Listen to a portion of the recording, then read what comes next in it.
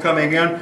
SAC headquarters, Air Force, Omaha, Nebraska, 15th Air Force, Riverside, California. Takes the best of the two, throws the other one out. The commander, deputy commander pick up their action code books and they copy down a 35-digit structured message. Able, Baker, Charlie, Hotel, Zebra, so forth and so on, until all 35 signatures are in. Then they trade books and the speaker says, "I say again."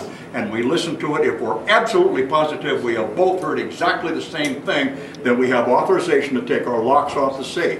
Now, what do we want to know first? I want to know, did the president really order me to launch this missile? We have about 10 or 12 authenticator cards on the inside. The second string in this message is a 7-digit string. The first 2 digits tell us which one of these authenticator cards to pick out. Each one of them has got 2 digits on it. We rifle through, pick up the one we're supposed to have, crack it open. There's 5 more digits on the inside, which must match the rest of that 7-digit string. If that's happened, the president has ordered us to launch this missile.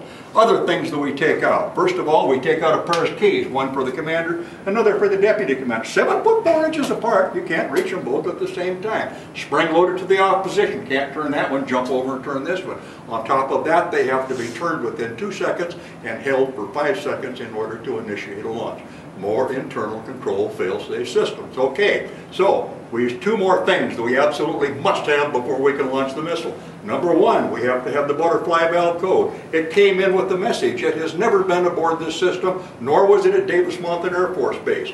The other thing that we absolutely have to have is what time do we launch this missile. It could be now, it could be 10 minutes from now, it could be 10 hours from now. Remember, folks, we have Trident submarines, B-52s. They're going to tell us what time to launch this missile. We calculate it and write it right across the face of our clock. So, with that in mind, it's time to launch. Commander, if you'll put your hand on the key, I'm going to say 3, 2, 1. When I say launch, I'd like you to turn it clockwise about a quarter of a turn, and we'll watch the board. 3, 2, 1, launch.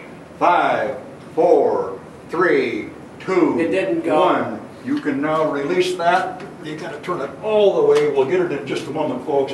This is just electronically set up. But at any rate, what's going to happen is our lights go off, and now you have started something you cannot stop. You've got a row of lights up here. Our first one is, this says that we are launch enabled. Among other things, our butterfly valve code is correct. The next thing that we have is 2 dry 28-volt batteries aboard that missile that are being force-fed electrolyte, and in 28 seconds they will take over all of the power of that missile. Doesn't need us for that anymore. That big 760-ton door, it is opening. We can't see it, feel it, smell it, hear it. We have no idea what's going on, but what's it going to do? It's going to break the tipsies, and we're going to get a red light, and we're going to get a bell. We are then told that we are silo soft, vulnerable to our enemy's attack. The next thing we have is guidance go. Check with the MAGAC for the last time. We're dumping water to the bottom of that silo and putting propellants to that first stage engine, and in just one moment we will have ignition.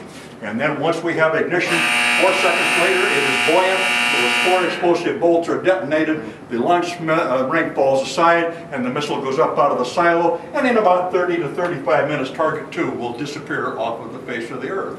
From the time you turned that key till that missile was up out of that silo is about 58 seconds. From the time these speakers went off till the time we got it out, if we had to, was less than 5. That's a whole bunch different than Atlas 1 Titan 1, folks. So, how many of these did we ever launch? Never launched a one, that's right, ma'am. It did its job perfectly. It's called peace through deterrence.